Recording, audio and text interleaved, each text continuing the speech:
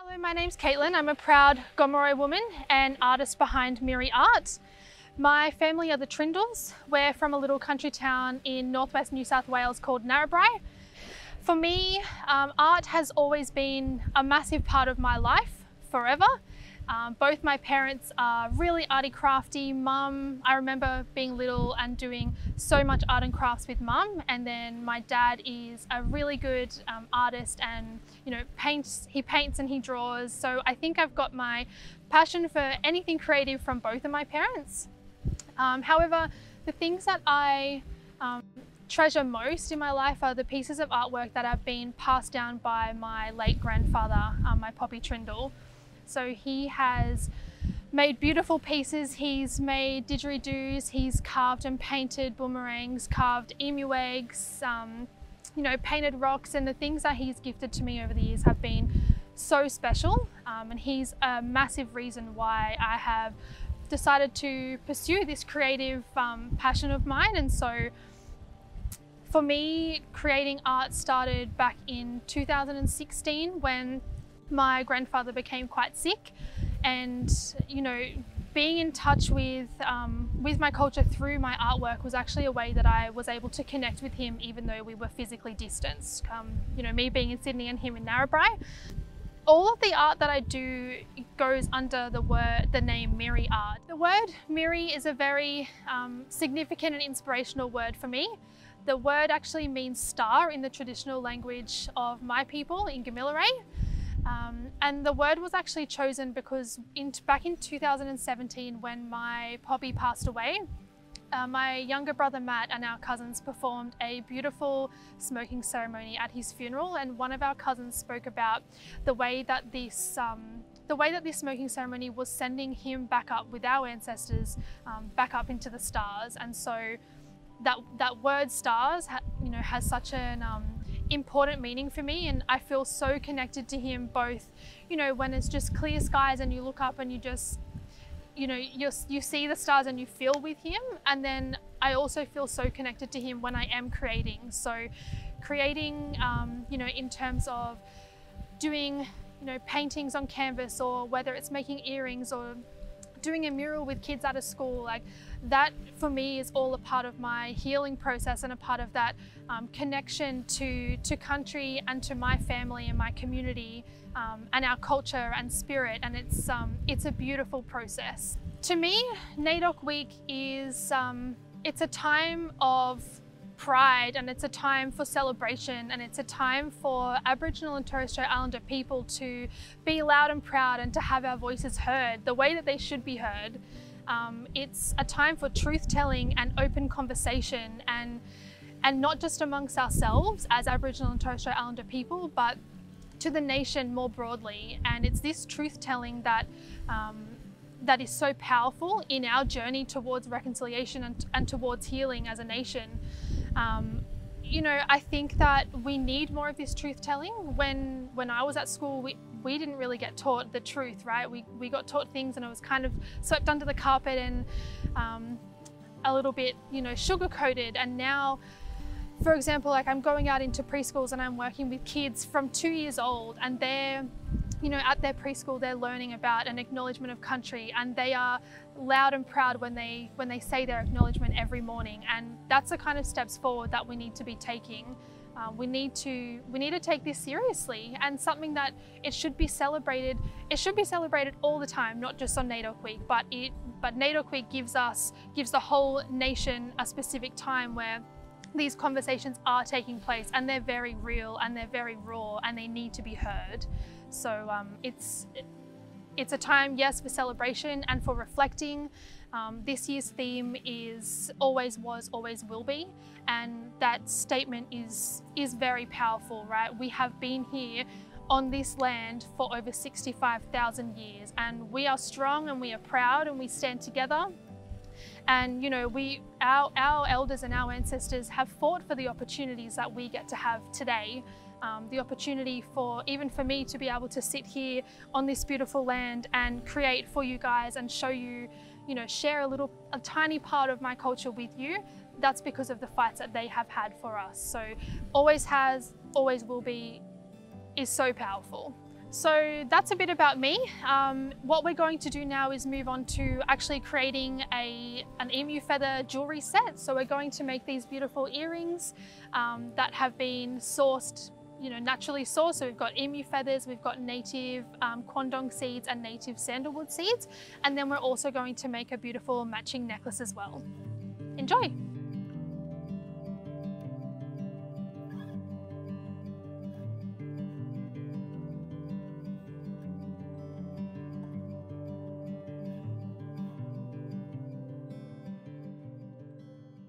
Today we're going to be making a pair of these emu feather earrings. So we've got a whole bunch of different natural resources and materials that we're going to be using today. We've got some beautiful emu feathers. So these have come from an emu farm up in Narrabri, which is where I've said that my mob are from. Emu feathers are pretty special in that one feather actually has like 2 feathers attached to it. So we're kind of getting double the amount of feathers in our earrings. It also means that when it comes to actually putting the earrings together, we can make them pretty much symmetrical by just splitting the one feather in half. So we've got our beautiful feathers. We also then have our seeds. So we're going to be using both sandalwood seed as well as quandong seed. So the sandalwood seeds have a smoother finish, and you will then see the quandong seed, which has a bit of a rippled and very textured effect. You can place them however you like, but I'll show you how I usually make them. I'll start then by showing you some of the actual tools that we're needing to put these together. So probably the most important one, we're going to need a set of pliers. So I get the ones with the thin nose, and that's so that, I'll show you later, but we can maneuver our materials pretty quickly and pretty easily with these because they're nice and thin. We then have the first thing that we'll be putting together is the base of our earring. So the part where the feathers actually are attached to the earring itself. Okay, so now for the fun part, we're going to put our feathers together to make the base part of our earring. So like I said before, we're just going to grab, I like the fluffy feathers, you may not, that's okay. And we're going to, I would suggest have about 6 to 7 feathers in each earring, and the only reason we're limiting it to that is because we need to be able to fit it inside of our crimping tool, which I will show you in a moment. So I've gone ahead and selected my 6 or 7 feathers to go in my earrings. Something that I am noting is that some of our feathers, or quite a lot of them, have a natural curve to them. Now we can't stop that, that's part of the natural bird, but what we do want to do is make sure that our curves are all going in the same direction for the earring. Otherwise we're kind of going to, they're going to be spreading out. It doesn't quite look as neat for you. So the only way that we can kind of tackle that situation is we're just going, when we actually hold them up, we're just making sure that we're holding them all up so that they are, naturally curving in the same way. So I'm going to go ahead and do that with mine now. So I've got some long feathers in here and some a little bit shorter. What you are then going to do is you're going to hold them all together and you're going to place them inside of your crimp tool. So your crimp has a little loop at the top. You want to make sure that that is kept free, so that, because we're going to be attaching more things into that later. So you're just going to lay the feathers down inside of your crimp tool with the hole up the very top. Then with our pliers, we're just going to gently push down each side of our crimp. So we're not sandwiching them together, we're going one at a time over each other like a book. Just do them now. It is a little bit fiddly. Perfect. So we've crimped them together. That's our first step. Now you might see that I've got some of the tip of the feathers is actually coming up a little bit too high. That's okay, we will get rid of them. That's what we're using the inside scissor section of our pliers for. So we're just going to pull them back and cut off the excess, just so that it's not in the way anymore. just... Perfect. Okay, our next step is we are going to attach one of our eye pins to this section. That is going to be what actually holds our feathers to the top of the earring. So this is really what holds it all together. So it's basically just a little pole that has a loop on top. What you're going to do with your pliers is gently open up the loop just a little bit, so it's kind of a candy cane shape.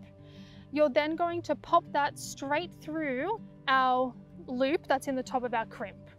So it just gently slides in, and then we have to re-close it back together so that it doesn't fall out. So just gently pushing them back in together.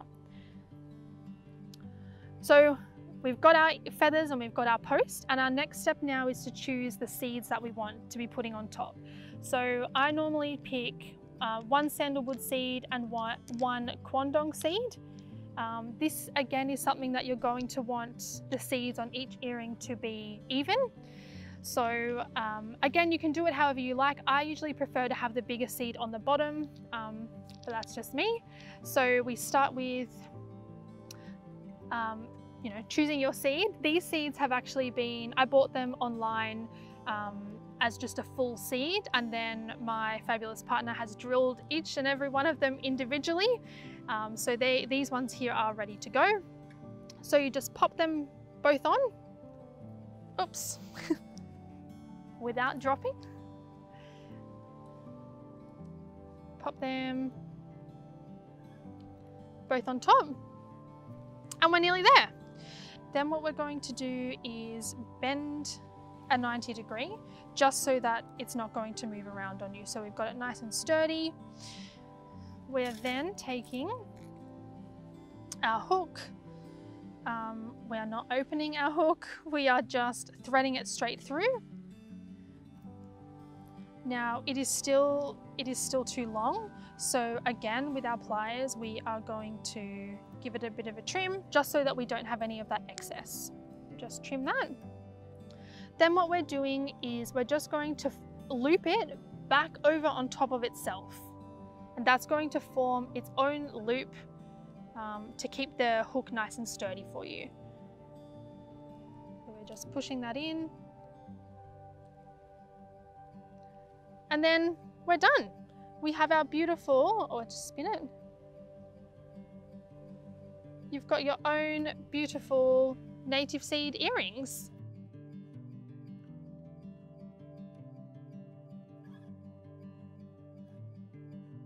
So as well as our beautiful emu feather earrings, we're also going to make a necklace.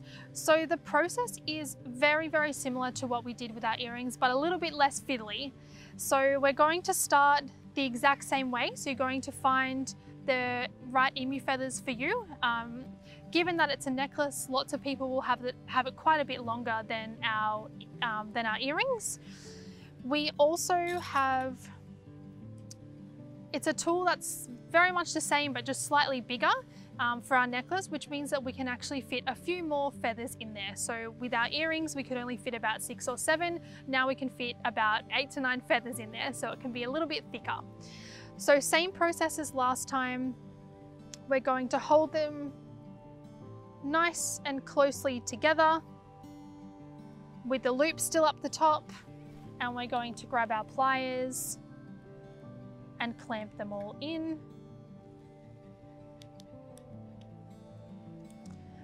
Again, with our excess, we're just going to trim that off.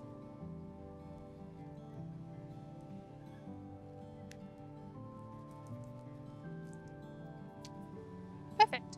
Now this time goes through, our loop is actually our cord, so that's what's going to be going around your neck.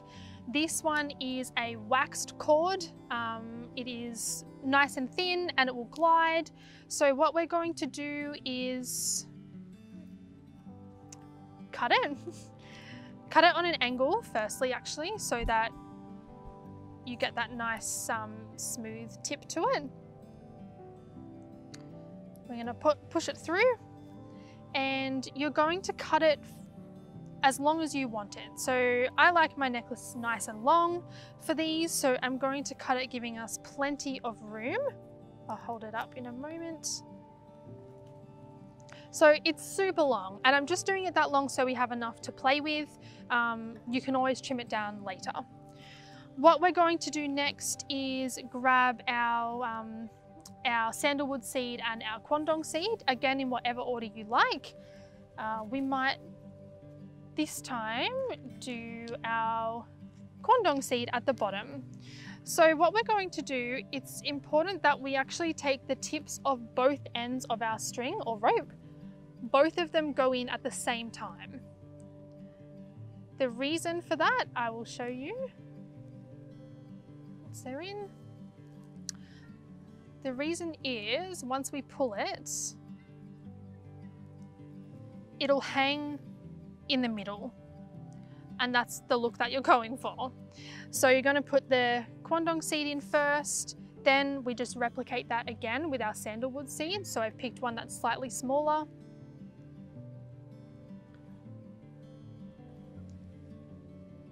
Oops. Thread them through. And but we're nearly done. So all we have to do now, I usually just tie a little knot at the top of our seeds just to hold them in place. Otherwise, when you're wearing it, your seeds might jump up and down a little bit.